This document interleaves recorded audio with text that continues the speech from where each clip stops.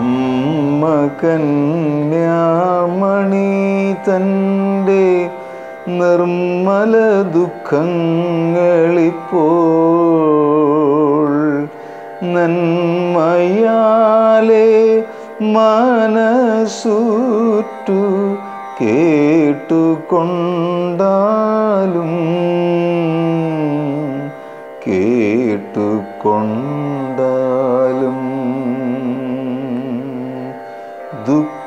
ദുഃഖമൊക്കെ പറവാനോ വാക്കുപോരാ മനുജർക്ക്. 3 നൂറ്റാണ്ട് മുൻപ് രചിക്കപ്പെട്ട ഈ മനോഹര കാവ്യം ക്ലാസിക്കൽ പദവിയിലെത്തി നിൽക്കുന്ന മലയാളത്തിന്റെ കാവ്യശാഖയിലെ അടിസ്ഥാന കൃതികളിലൊന്നാണ്. ഇതെഴുതിയത് പൂന്താനമോ മേൽപ്പത്തൂരോ അല്ല. ശുദ്ധമായ മലയാളത്തിൽ ഈ കാവ്യം രചിച്ചത് ജർമ്മൻകാരനായ ജോൺ ഏണസ്റ്റ് ഹാങ്സെൽഡൻ ആണ്.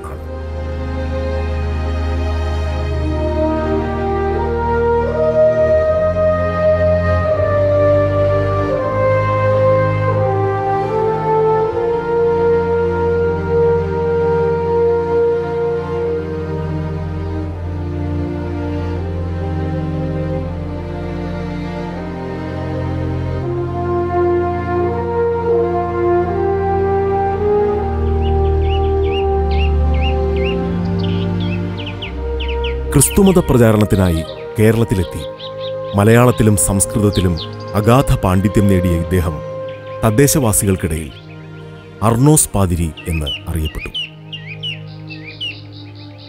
1681 ഇന്നത്തെ ജർമ്മനിയിലെ ഓസ്നാംബ്രൂക്കിനടുത്തുള്ള ഓസ്റ്റർകാപ്ലിനിലാണ് ജോൺ ഏണസ്റ്റ് ഹാങ്സെൽഡൻ ജനിച്ചത്. Hanxleden ist in Osterkapplen geboren. Osterkapplen war der erste katholische Ort zwischen dem westfälischen Lübbecke und der Stadt Osnabrück. Und das ist Osterkapplen etwa 16 Kilometer von Osnabrück entfernt. Johannes Ernst Hanxleden എന്ന വ്യക്തിയുടെ family ഇവിടെ ഈ തുടർച്ചക്കാരോ അല്ലെങ്കിൽ ബന്ധുക്കളോ ഈ ഏരിയയിൽ ഓസ്റ്റർക്കാപ്ലൻ ഇല്ല. പക്ഷേ ഇവിടുന്ന് ഏകദേശം 40 കിലോമീറ്റർ അകലെ അദ്ദേഹം ജനിച്ചെന്ന് കരുതപ്പെടുന്ന ഒരു സ്ഥലമുണ്ട്. അവിടെ ഇപ്പോഴും ബന്ധുക്കളൊക്കെ ഉണ്ട്, പക്ഷേ അകന്ന ബന്ധുക്കൾ മാത്രമേ ഉള്ളൂ.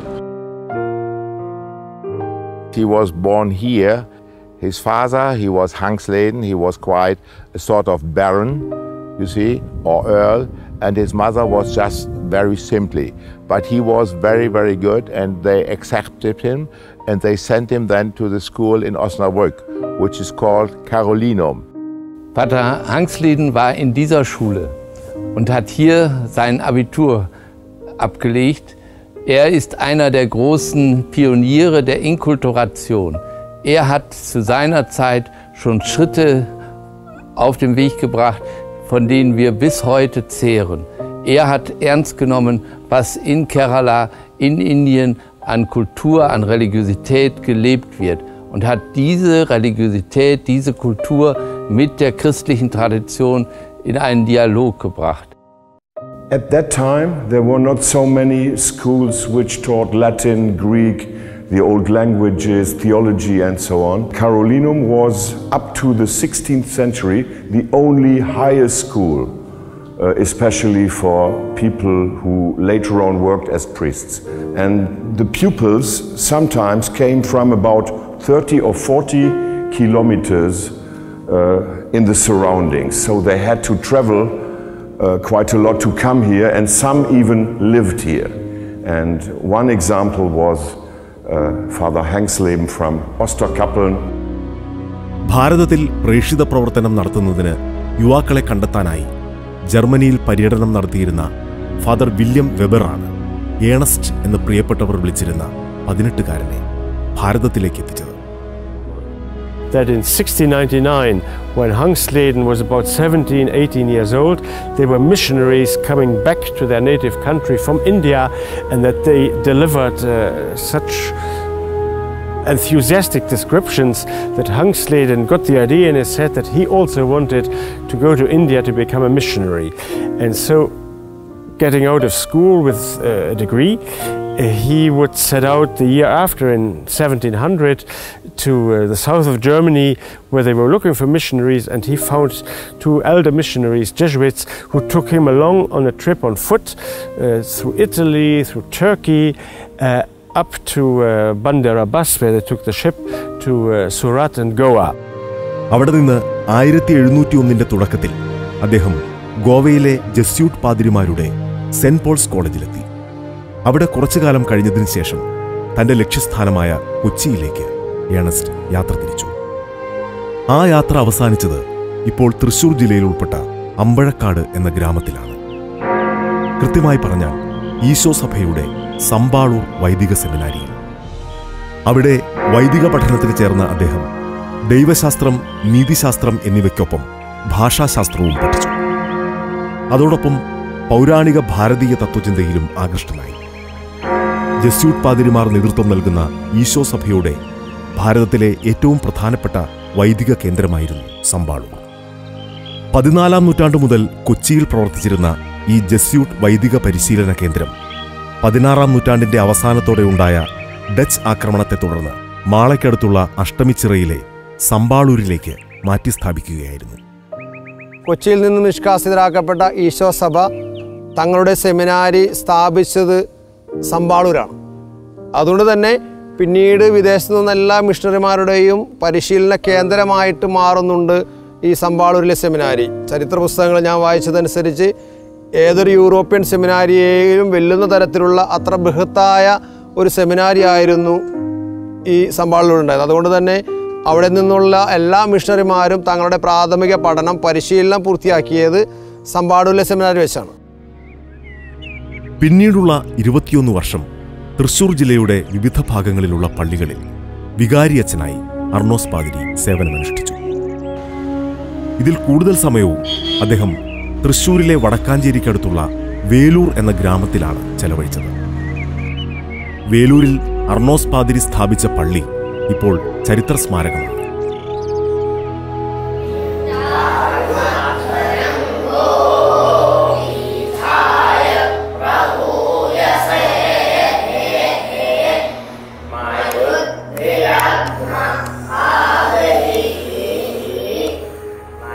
ഈ കാലഘട്ടത്തിലാണ് ഭാരതത്തിന്റെ സംസ്കൃതിയെക്കുറിച്ച് അടുത്തറിയാനുള്ള ശ്രമങ്ങൾ അർണോസ് നടത്തുന്നത്. സംസ്കൃതം പഠിക്കുകയാണ് ഇതിനേറ്റവും നല്ല വഴിയെന്ന് തിരിച്ചറിഞ്ഞ അദ്ദേഹം അതിനുള്ള ശ്രമങ്ങൾ ആരംഭിച്ചു. എവിടെയാണ് പഠന സൗകര്യമുള്ളത് എന്നന്വേഷിച്ചപ്പോഴാണ് വേലൂരിലെ ബ്രാഹ്മണ സദസ്സുകളെക്കുറിച്ചും സംസ്കൃത പണ്ഡിതന്മാരെക്കുറിച്ചും അറിയാനിടയായത്. ഈ വരുന്നതിനുള്ള പ്രധാന കാരണം എന്ന് വെച്ചിട്ടുണ്ടെങ്കിൽ അദ്ദേഹം മലയാളം, സംസ്കൃതം പഠിക്കാനായിട്ടുള്ള പണ്ഡിത സദസ്സുകൾ അന്നുണ്ടായിരുന്നത് തൃശ്ശൂർ, വേലൂർ ഭാഗത്തായിരുന്നു. ആ ബ്രാഹ്മണ സദസ്സുകളിലെ ലക്ഷ്യം വെച്ച് അദ്ദേഹം ഇവിടേക്ക് വന്നത്. അങ്ങനെ അദ്ദേഹം മലയാളം പഠിച്ചു, സംസ്കൃതം പഠിച്ചു. ഇങ്ങനെ ഹൃദയസ്ഥമാക്കിയ സംസ്കൃതവും മലയാളവും വഴിയാണ് അർണോസിന് ഇരുഭാഷകളിലും മികച്ച സാഹിത്യരചനകൾ നടത്താൻ കഴിഞ്ഞത്. പുത്തൻപാന, ഉമ്മാട ദുഃഖം, ദേവമാതാവിൻ്റെ വ്യാകുല പ്രബന്ധം, ഉമ്മാപർവം, മരണപർവം, വിധിപർവം, നരകപർവം, മോക്ഷപർവം, ജനോവാപർവം എന്നീ കാവ്യങ്ങളും മലയാളം പോർച്ചുഗീസ് നിഘണ്ടു, മലയാളം സംസ്കൃതം നിഘണ്ടു, മലയാളം പോർച്ചുഗീസ് വ്യാകരണം, സംസ്കൃത വ്യാകരണം എന്നിവയുമാണ് 32 വർഷത്തെ കേരളത്തിലെ ജീവിതത്തിനിടെ അദ്ദേഹം മലയാള സർഗാത്മക സാഹിത്യത്തിനും വൈജ്ഞാനിക സാഹിത്യത്തിനും നൽകിയ സംഭാവനകൾ. ഇപ്പോൾ ക്ലാസിക്കൽ പദവിയിലെത്തിയിരിക്കുന്ന മലയാള ഭാഷയ്ക്ക് അദ്ദേഹം നൽകിയ സംഭാവനകൾ ചെറുതല്ല എന്നർത്ഥം. പക്ഷേ അർണോസ് പാതിരി ഇവിടെ വന്നതിന്റെ ലക്ഷ്യം ക്രൈസ്തവ പ്രേക്ഷിത പ്രവർത്തനം തന്നെയായിരുന്നു എന്ന് ഗവേഷകർ പറയുന്നു.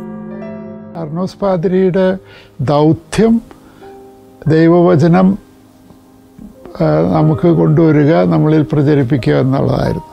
അപ്പോൾ അങ്ങോരുടെ ഫോക്കസിങ്, അങ്ങൊരു ശ്രദ്ധ കേന്ദ്രീകരിച്ചത് ഏത് തരത്തിൽ നമുക്ക് അറിയാവുന്ന ഭാഷയിലും അറിയാവുന്ന തരത്തിലും ഇപ്പോൾ ബൈബിളിലത്തെയോ അല്ലെങ്കിൽ ക്രിസ്തീയ മതത്തിനോടനുബന്ധിച്ച ചിന്തകൾ നമ്മളിലോട്ട് എങ്ങനെ കൊണ്ടുവരാൻ സാധിക്കും എന്നുള്ളതായിരുന്നു അയാളുടെ അയാളെ മുന്നോട്ട് കൊണ്ടുപോകാനായിട്ട് പ്രേരിപ്പിച്ച സംഗതി. വിശ്വാസ സംരക്ഷണത്തിനും പ്രചരണത്തിനും വേണ്ടിയായിരുന്നു അർണോസ് പാതിരി കേരളത്തിലെത്തിയത്. സ്വാഭാവികമായും അദ്ദേഹം പ്രാധാന്യം നൽകിയത് സുവിശേഷ പ്രചാരണത്തിന് തന്നെയായിരുന്നു. അദ്ദേഹത്തിൻ്റെ പ്രധാന ലക്ഷ്യം സുവിശേഷ പ്രചാരണം, എല്ലാ മിഷണറിമാരുടെയും കാര്യത്തിൽ എന്ന പോലെ. പക്ഷെ അദ്ദേഹത്തിൻ്റെ പ്രവർത്തനങ്ങളുടെ ഫലം ഒരു ഇടുങ്ങിയ അർത്ഥത്തിലുള്ള സുവിശേഷ പ്രചാരണം ആയിരുന്നില്ല എന്നുള്ളതാണ് സത്യം.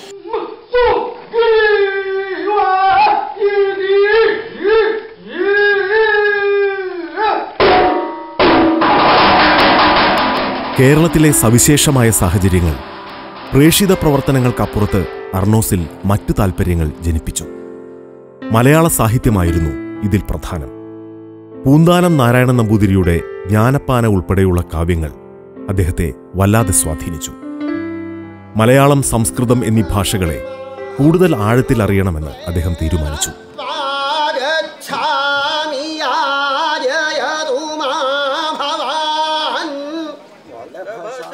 നാട്ടിലെ ബ്രാഹ്മണരുമായി സവിശേഷമായ സൗഹൃദബന്ധം പുലർത്തിയിരുന്ന അദ്ദേഹം ആ വഴിക്ക് തന്നെ ഭാഷകൾ പഠിച്ചെടുക്കാൻ തീരുമാനിച്ചു. He had a very great heart and an acute intelligence, I think, for also learning the then actual languages spoken in these countries.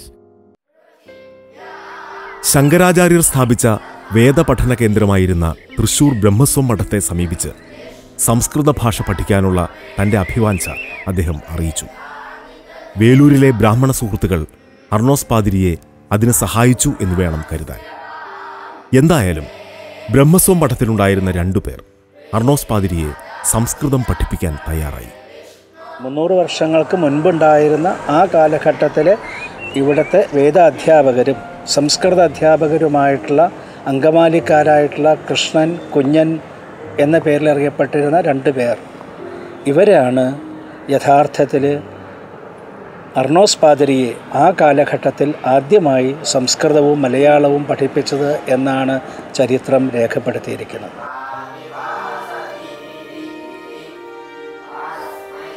മൂന്ന് നൂറ്റാണ്ടുകൾക്ക് മുൻപ് ജാതിയിൽ താഴ്ന്നവർക്ക് പോലും സംസ്കൃതം പഠിക്കാൻ അയിത്തം കൽപ്പിച്ചിരുന്ന ആ കാലത്ത് 2 പണ്ഡിതർ അന്യമതസ്ഥനായ വിദേശത്തു നിന്ന് പ്രേഷിത പ്രവർത്തനത്തിന് ഭാരതത്തിലെത്തിയ ഒരു ക്രിസ്ത്യൻ പാതിരിയെ സംസ്കൃതം പഠിപ്പിച്ചു.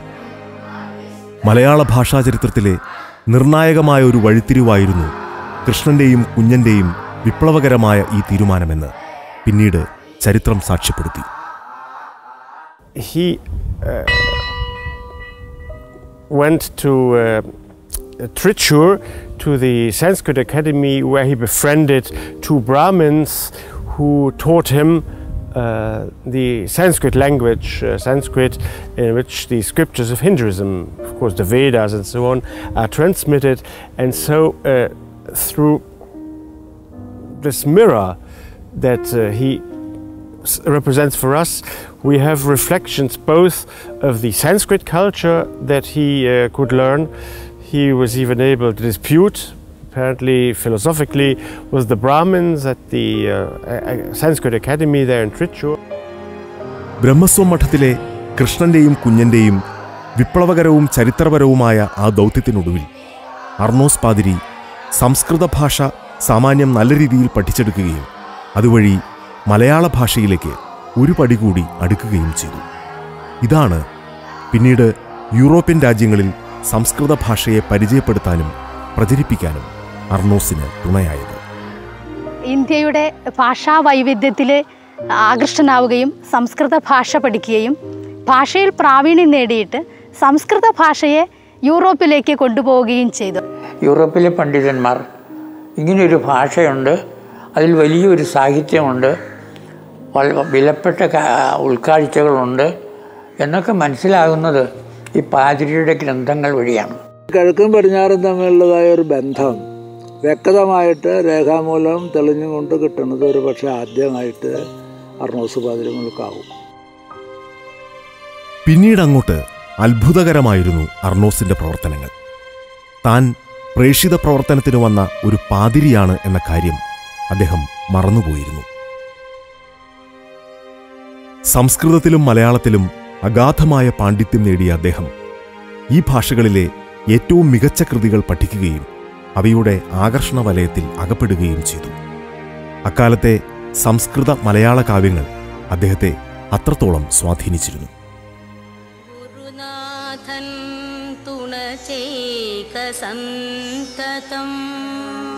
തദ്ദേശീയരായ ഹിന്ദുക്കൾക്കിടയിൽ അക്കാലത്ത് ഏറ്റവും കൂടുതൽ പാരായണം ചെയ്യപ്പെട്ടിരുന്ന ഒരു കൃതിയായിരുന്നു പൂന്താനത്തിൻ്റെ ജ്ഞാനപ്പാനം. സന്ധ്യയ്ക്ക് ഹിന്ദുമത വിശ്വാസികൾ ഈ കൃതിയിലെ വരികൾ ഭക്തിപൂർവ്വം ചൊല്ലുന്നത് പതിവായിരുന്നു. ഇതു മനസ്സിലാക്കിയ അർണോസ് പാതിരി ഇത്തരത്തിലൊന്ന് ക്രിസ്ത്യൻ വിഭാഗങ്ങൾക്കും ഉണ്ടാകണമെന്ന് ആഗ്രഹിച്ചു. ഈ ആഗ്രഹത്തിൻ്റെ പൂർത്തീകരണമായിട്ടാണ് അദ്ദേഹം പുത്തൻ പാന രചിച്ചത് എന്ന് ചരിത്രം പറയുന്നു. അമ്മ കന്യാമണി തൻ്റെ നിർമ്മലദൂ കങ്ങളിപ്പോ നന്മയാലേ മനസ്സുറ്റു കേട്ടുകൊണ്ടാലും ദുഃഖമൊക്കെ പറവാനോ. പൂന്താനം നാരായണൻ നമ്പൂതിരിയുടെ ജ്ഞാനപ്പാനയൊക്കെ വായിച്ച് അതിലൂടെ ഭക്തി സ്വായത്തമാക്കിയിരുന്ന, ആത്മീയ വിശുദ്ധി കൈവരിച്ചിരുന്ന ഹൈന്ദവരുടെ ഒരു പ്രത്യേകത മനസ്സിലാക്കിയിട്ട് ആ രീതിയിൽ തന്നെ ക്രൈസ്തവർക്കും ഒരു ഭക്തി ശീലുകൾ എങ്ങനെ അവരുടെ ഇടയിൽ വളർത്തിയെടുക്കാൻ സാധിക്കും, എത്രമാത്രം അവരെ ആത്മീയതയിലേക്കും ഭക്തിയിലേക്കും കൊണ്ടുവരാൻ സാധിക്കും എന്നാണ് അർണോസ് പാതിരി ചിന്തിച്ചത്.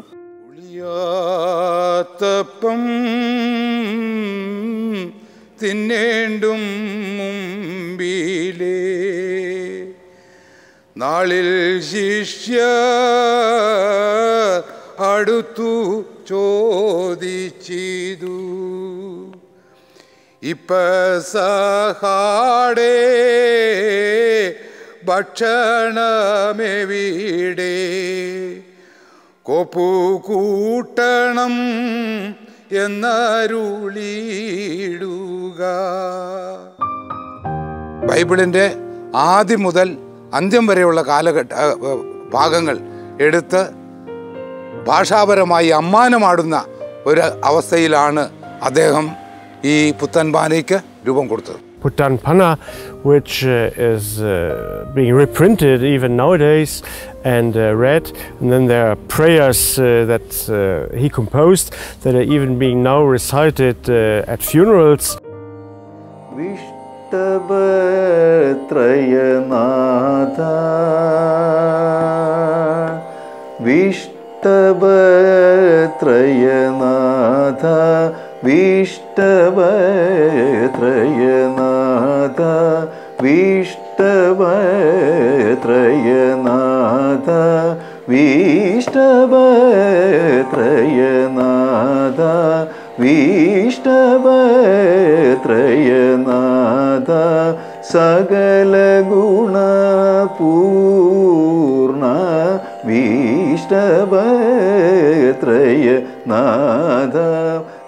എനിക്കത് ട്യൂൺ ചെയ്യാനായിട്ട് പ്രത്യേകിച്ച് ഒന്നും ചെയ്യേണ്ടി വന്നില്ലെന്ന് പറയാം. അത്രയ്ക്ക് ഒരു കാവ്യാത്മകത എന്ന് പറഞ്ഞാൽ കാവ്യാത്മകത വാക്കുകളുടെ ഭംഗിയിലുണ്ട്, മറിച്ച് അതിൻ്റെ മീറ്റർ, അതിൻ്റെ വാക്കുകളുടെ ഒഴുക്കിൽ താളാത്മകമായിട്ടുള്ള ഒഴുക്ക് വളരെ മനോഹരമാണ്. അപ്പോൾ എനിക്ക് ആദ്യം ഉണ്ടായിരുന്ന മുൻവിധികളെല്ലാം മാറി. ഇപ്പോൾ എൻ്റെ മനസ്സിലുള്ള ചിന്ത ശാസ്ത്രീയ സംഗീതം, ശാസ്ത്രീയ നൃത്തമാക്കാൻ ഏറ്റവും മനോഹരമായിട്ടുള്ള ഒരു വലിയ ക്രിസ്ത്യൻ സോഴ്സാണ് ഈ അർണോസ് പാതിരിയുടെ പുത്തൻ പാന എന്നുള്ളതാണ് എൻ്റെ ഇപ്പോഴത്തെ ചിന്ത. ഹിന്ദുക്കൾക്ക് അവരുടെ പുരാണങ്ങളെ സംബന്ധിച്ചൊക്കെയുള്ള നല്ല കാവ്യകൃതികൾ എഴുത്തച്ഛനും ഒക്കെ എഴുതിയത് ഉണ്ടായിരുന്നത് പോലെ തന്നെ ഹൈന്ദവ കുടുംബങ്ങളിൽ ഇത് പാടി ഹൈന്ദവർ പ്രബുദ്ധരായിക്കൊണ്ടിരിക്കുന്നത് പോലെ തന്നെ ക്രൈസ്തവർക്കും ക്രിസ്തുവിനെക്കുറിച്ച് അറിയാൻ ഉതകുന്ന നല്ല കവിതയുണ്ടാവണം എന്നുള്ള ഒരു ബോധ്യത്തിൻ്റെ അടിസ്ഥാനത്തിലാണ് അർണോസ് പാതിരി പുത്തൻ പാന രചിച്ചത്. ജീവിതത്തിലെ തുടർന്നുള്ള 2 പതിറ്റാണ്ടുകൾ അർണോസ് പാതിരി ചെലവഴിച്ചത് സാഹിത്യരചനയ്ക്കായിരുന്നു. അന്നത്തെ മലയാളം കവികളുടെ നിലവാരത്തിനൊപ്പമോ ഒരുപക്ഷെ അതിനും മുകളിലുള്ളതോ ആയ രചനകളാണ് അദ്ദേഹത്തിൽ നിന്ന് മലയാളത്തിന് ലഭിച്ചത്. ഇവിടെ നിന്ന് അദ്ദേഹം ഉൾക്കൊണ്ട കവിതയുടേതും സാഹിത്യത്തിൻ്റേതുമായ രണ്ടും വ്യത്യാസമില്ല ഒന്ന് തന്നെ. സാഹിത്യത്തിൻ്റേതായൊരു പുതിയ അന്തരീക്ഷത്തിൽ, പുതിയ ഒരു അനുഭൂതി മണ്ഡലത്തിൽ അദ്ദേഹം ഈ ക്രൈസ്തവമായ വിശ്വാസങ്ങളും മൂല്യങ്ങളും കൂടി ചാലിച്ചു ചേർത്ത് പുതിയ ഒരു കാവ്യ രൂപം സൃഷ്ടിച്ചെടുത്തു എന്നുള്ളതാണ് സത്യം. അങ്ങനെയാണ് അദ്ദേഹത്തിൻ്റെ ആദ്യകാല രചന എന്നറിയപ്പെടുന്ന 4 പർവ്വങ്ങൾ, ചതുരന്ത്യം എന്ന് പറയുന്ന കൃതി ഉണ്ടാകുന്നത്. ഇതിനെല്ലാം പുറമെ അദ്ദേഹം നിഘണ്ടുക്കളും വ്യാകരണ ഗ്രന്ഥങ്ങളും തയ്യാറാക്കി. മലയാളം പോർച്ചുഗീസ് നിഘണ്ടു, മലയാളം സംസ്കൃതം നിഘണ്ടു, മലയാളം പോർച്ചുഗീസ് വ്യാകരണം, സംസ്കൃത വ്യാകരണം എന്നിവയാണ് ഈ മേഖലയിലെ അദ്ദേഹത്തിൻ്റെ സംഭാവനകൾ. മലയാളത്തിൽ ഇപ്പോൾ പ്രചാരത്തിലുള്ള 4600ഓളം വാക്കുകളിൽ 1000-ലധികം ഈ ജർമ്മൻ പാതിരിയുടെ സംഭാവനയാണെന്ന് മലയാളികളിൽ മഹാഭൂരിപക്ഷത്തിനും അറിയില്ല. അദ്ദേഹം അവതരിപ്പിച്ച പുതിയ മലയാളം വാക്കുകൾ തന്നെ 10,000 വാക്കുകൾ പുതിയത്, അന്നുവരെ കേട്ടുകേൾവിയില്ലാത്ത പുതിയ വാക്കുകൾ അദ്ദേഹം അവതരിപ്പിച്ചിട്ടുണ്ട് എന്ന് പറയുന്നു. അങ്ങനെ നോക്കുമ്പോഴും മലയാള ഭാഷയ്ക്ക് നൽകിയിട്ടുള്ള സംഭാവന അതുല്യമാണ്. ഗ്രമാറ്റിക്ക, ഗ്രന്ഥോണിക്ക, ഗ്രന്ഥാമിക്ക എന്ന് പറയും. സംസ്കൃത വ്യാകരണമാണ്, വളരെ പ്രശസ്തമായ വ്യാകരണമാണ്. പാതിരിയുടെ വ്യാകരണത്തിലുള്ള താല്പര്യം അദ്ദേഹത്തിൻ്റെ ഭാഷാപരമായ പ്രതിഭാ വിലാസത്തിൻ്റെ ഒരു ഉദാഹരണമായിട്ട് നമുക്ക് ചൂണ്ടിക്കാണിക്കാൻ സാധിക്കും. അപ്പോൾ ഈ വ്യാകരണം മാത്രമല്ല, നിഘണ്ടുവും എഴുതി. മലയാളത്തിലുള്ള നിഘണ്ടുണ്ട്, ഇംഗ്ലീഷിലുള്ള പിന്നെ സംസ്കൃതത്തിലുള്ള നിഘണ്ടുണ്ട്. അതൊക്കെ പിന്നീട് കണ്ടെടുത്ത് പ്രസിദ്ധീകരിച്ചിട്ടുമുണ്ട്. അമ്മ കന്യാ മണി തൻ്റെ നിർമ്മല ദുഃഖങ്ങളിപ്പോ നന്മയാലേ മനസുറ്റു കേട്ടുകൊണ്ടാലും.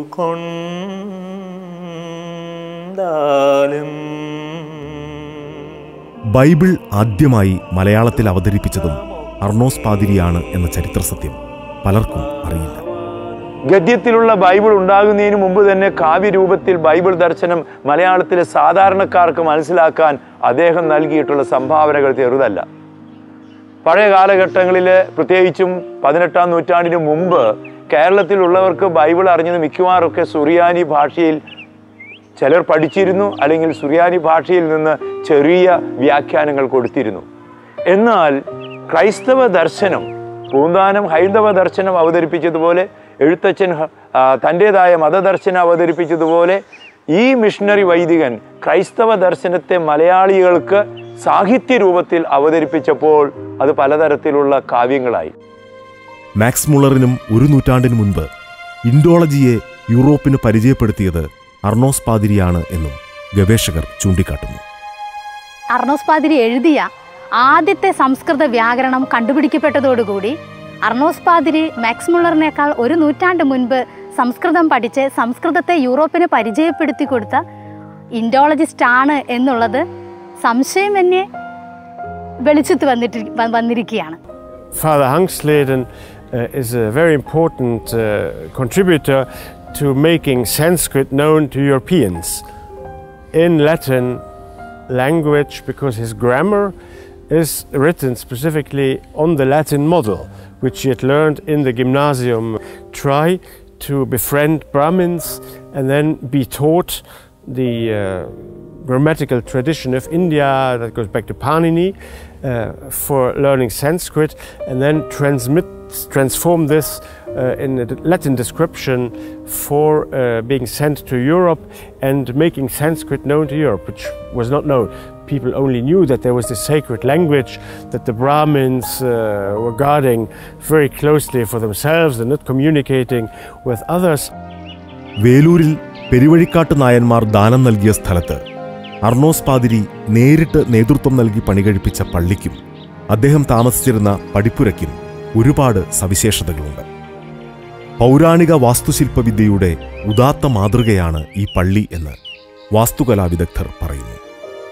അന്നത്തെ പാരമ്പര്യമനുസരിച്ച് ഏറ്റവും സ്റ്റേബിളായിട്ട് നിൽക്കുന്ന ഒരു മോണുമെൻ്റാണ് വേലൂർ പള്ളി. കുർബാന അർപ്പിക്കപ്പെടുന്ന സ്ഥലം, അതിൻ്റെ ഭിത്തിയുടെ വണ്ണമൊക്കെ 4 അടിയിൽ മേലെ 120 സെൻറ്റിമീറ്റർ കൂടുതൽ വീതിയുണ്ട്.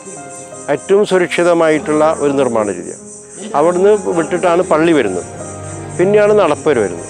ഇങ്ങനെ 3 ചേർത്ത് വെച്ചിട്ട് നോക്കുമ്പോൾ അതൊക്കെ മരത്തിൻ്റെ ചെറിയ ചെറിയ തുണ്ടുകൾ ചേർത്ത് വെച്ച് വലിയൊരു മേൽക്കൂര അദ്ദേഹം ഉണ്ടായിരുന്നു.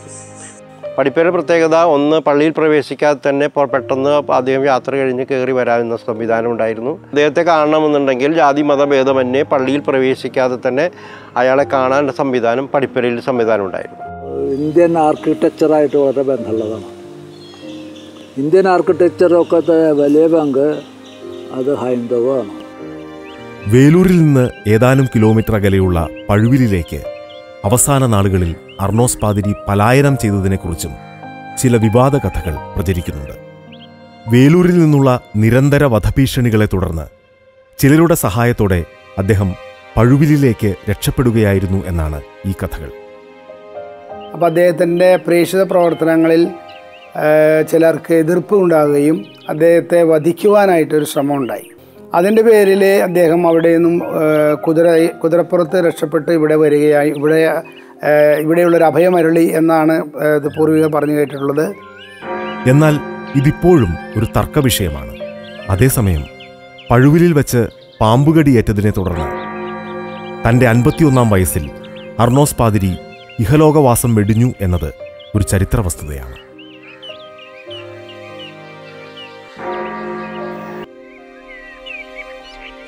മലയാളം ക്ലാസിക്കൽ ഭാഷയാണെന്ന് ഊറ്റം കൊള്ളുന്ന മലയാളികൾ എഴുത്തച്ഛനോളം തന്നെ മലയാള ഭാഷയുടെ പിതൃത്വം അവകാശപ്പെടാൻ കഴിയുന്ന അർണോസ് പാതിരിയെ വേണ്ടവിധം അംഗീകരിച്ചോ എന്ന ചോദ്യത്തിന് ഇല്ല എന്ന ഉത്തരം നിസ്സംശയം പറയുമ്പോൾ അതിലടങ്ങിയിരിക്കുന്നത് അവഹേളനയല്ലാതെ മറ്റൊന്നുമല്ല. മലയാള സാഹിത്യ ലോകവും കേരള ചരിത്രകാരന്മാരും അതുപോലെ സഭയും ഒരേപോലെ അർണോസ് പാതിരിയെ അവഗണിക്കുകയാണ് ഉണ്ടായത്. അർണോസ് പാതിരിയെ കുറിച്ചിട്ട് സഭാവൃത്തങ്ങളിൽ ഒരിടത്തും ശരിയായ രീതിയിൽ പഠിപ്പിക്കുന്ന പോലുമില്ല. ഞാനൊക്കെ സെമിനാറിൽ പഠിച്ചപ്പോഴും എനിക്ക് ഒരു അറിവും അർണോസ് പാതിരിയെക്കുറിച്ച് ലഭിച്ചിട്ടില്ല. പൊതുവെ അർണോസ് പാതിരിയെക്കുറിച്ച് വളരെ ചുരുക്കമായിട്ട് മലയാളി സമൂഹത്തിനും അത് ജർമ്മൻ സമൂഹത്തിനും ഒട്ടും തന്നെ അറിയില്ല. അർണോസ് പാതിരിയെ പറ്റി മറ്റ് നമ്മുടെ അടുത്ത തലമുറയ്ക്ക് പരിചയപ്പെടുത്തേണ്ട ആൾക്കാർ മലയാളികൾ തന്നെയാണ് എന്ന് ഞാൻ വിശ്വസിക്കുന്നു. കാരണം അദ്ദേഹത്തിൻ്റെ പ്രധാന പ്രവർത്തന മേഖല കേരളമായിരുന്നു. മാത്രമല്ല മലയാള ഭാഷയ്ക്ക് വേണ്ടിയാണ് അദ്ദേഹത്തിൻ്റെ ജീവിതം ഒഴിഞ്ഞു വെച്ചത്. അതുകൊണ്ട് തന്നെ മലയാളികളായ നമ്മളാണ് ഈ അദ്ദേഹത്തെ പറ്റിയുള്ള അദ്ദേഹത്തിൻ്റെ സംഭാവനകളെ പറ്റി വരും തലമുറയ്ക്ക് പറഞ്ഞു കൊടുക്കേണ്ടത്. നമ്മുടെ സ്കൂളുകളിൽ ഇദ്ദേഹത്തെക്കുറിച്ച്, സ്കൂൾ പാഠപുസ്തകങ്ങളിൽ ഇദ്ദേഹത്തെക്കുറിച്ച് കൂടുതൽ അറിവ് നൽകുന്ന രീതിയിൽ പല കാര്യങ്ങളും ചെയ്യാൻ കഴിയും. അർണോസ് പാതിരിയെ കേവലം ക്രിസ്ത്യൻ മതപ്രചാരകനോ പുരോഹിതനോ ആയല്ല, മറിച്ച് മലയാള ഭാഷയുടെ വളർച്ചയിൽ നെടും തൂണായി മാറിയ വിശ്വമാനവികനായ ഒരു സാഹിത്യകാരനും മനുഷ്യസ്നേഹിയുമായാണ് മലയാളികൾ അംഗീകരിക്കേണ്ടത്. മലയാളം ക്ലാസിക്കൽ ഭാഷ എന്ന ഔന്നത്യത്തിലെത്തി നിൽക്കുന്ന ഈ വേളയിലെങ്കിലും അതിനുള്ള ശ്രമങ്ങൾ ഉണ്ടാകേണ്ടിയിരിക്കുന്നു.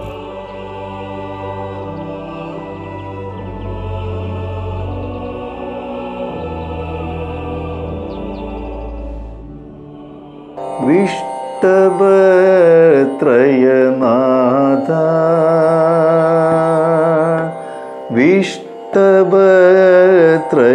വിഷ്ടഭത്രയനാഥ വിഷ്ടഭത്രയനാഥ